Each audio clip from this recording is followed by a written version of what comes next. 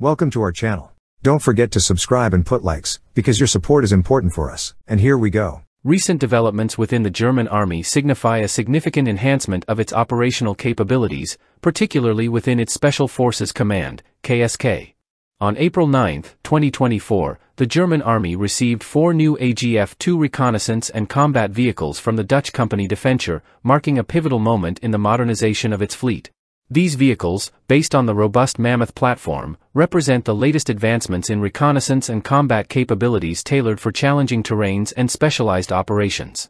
The Mammoth platform, developed by Defenture, serves as the foundation for the AGF-2 vehicles, boasting impressive specifications to support a wide array of missions. With a weight of 8.8 tons, the Mammoth features exceptional crossing capabilities, including a ground clearance of 366 mm, a fording capability of 1,000 mm, and a vertical step capacity of 425 mm. Powered by a multi-fuel 6-cylinder diesel engine delivering 268 horsepower and 610 Nm of torque, coupled with an 8-speed automatic transmission and 4WD high/low range driveline, the Mammoth ensures reliable performance in diverse terrains. Moreover, its maximum speed of 110 km/h and operational range of 800 km make it a formidable asset for extended missions, further bolstered by its air transportability via C-130, A-400, C-17, and CH-47 aircraft. The AGF-2 vehicles represent a crucial upgrade over the AGF Serval, which has been in service since 2003 with the German Special Forces.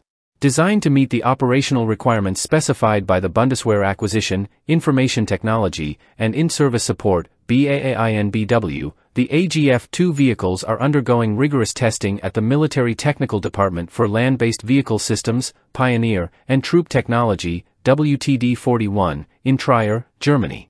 These tests encompass mobility assessments, weapon system integration, IT compatibility, and logistical support capabilities to ensure the vehicle's readiness for deployment.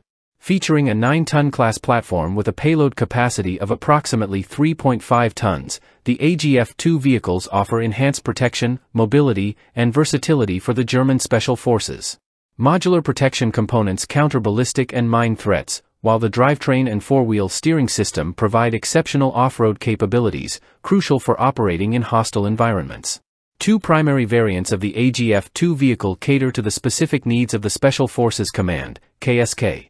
The standard AGF-2 model serves in direct reconnaissance and combat roles, while the AGF-2/UFK variant focuses on logistical support tasks, facilitating the transportation of personnel, materials, and ammunition. The AGF-2/UFK variant integrates communication and reconnaissance technologies, supporting command and control operations, and can be armed with various weapons, including a .50 caliber machine gun and automatic grenade launchers. Operational trials of the AGF-2/UFK vehicles are planned in diverse locations, including El Paso, USA, Panama, and Alaska, to evaluate their performance across different environmental conditions. These trials, conducted in collaboration with the KSK, demonstrate Germany's commitment to ensuring the effectiveness and adaptability of its special forces in various operational scenarios.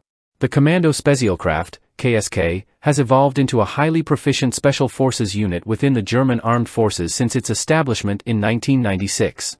Drawing inspiration from renowned special operations units worldwide, the KSK has played a pivotal role in various international engagements, earning recognition from NATO and allied nations for its professionalism and effectiveness in complex missions. In conclusion, the acquisition of the AGF-2 reconnaissance and combat vehicles represents a significant milestone in the ongoing modernization efforts of the German Special Forces. By investing in cutting-edge technology and equipment, Germany reaffirms its commitment to maintaining a highly capable and adaptable force capable of meeting evolving security challenges at home and abroad. That's all for now. See you later.